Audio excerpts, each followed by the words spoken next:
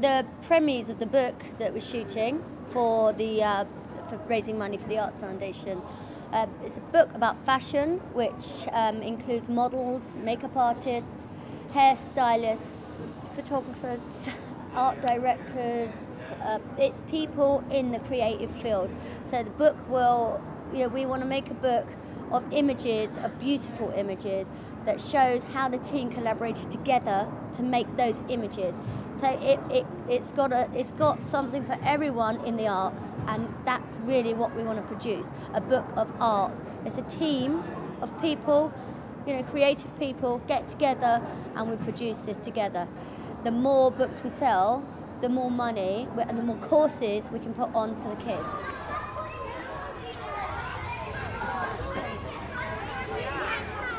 These are three of the children that took part in the Year 6 photo project you see behind us. They took partners each and they did a portrait of each other. Well, Katie originally had the idea. She wanted to do something about her music and how she loved the saxophone. But she wanted to do it, so it was quite eye-catching. Me and Mimi kind of both designed this at the same time. It's a bit wacky. Mimi loves jelly, so we thought we'd do a kind of Alice in Wonderland kind of themed. She's really confused.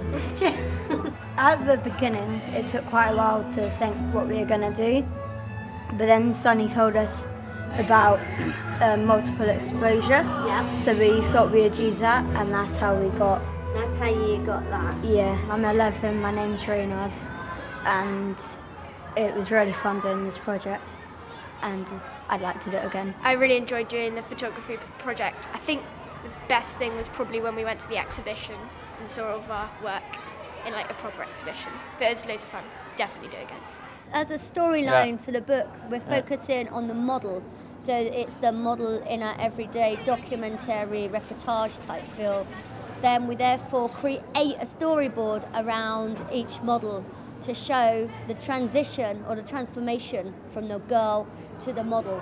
And to make that transformation, we need a team, of course. So that would be a stylist, a makeup artist, the photographers, the assistant photographers, the hairstylist, and then on some of the shoots we'll have director of photography to help with some of the lighting, because we're doing some cinematic kind of feel and vibes in separate storylines. Depending on who we need, what we need, we're going to get the team together, because what we really want to do at the end of the day is create a book of art, of fashion images to show what we do, and also focusing of course on the model in her everyday life and what she does and the discipline she has to go through to make those stories work.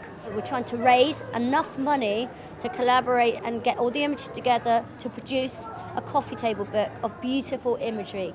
We will then try and raise money to secure enough funding to put more courses in for underprivileged kids to help give them arts therapy. So whether it be courses in photography, fine art, dance, music, singing, ballet, painting, oil painting, we're trying to help these kids have a way out.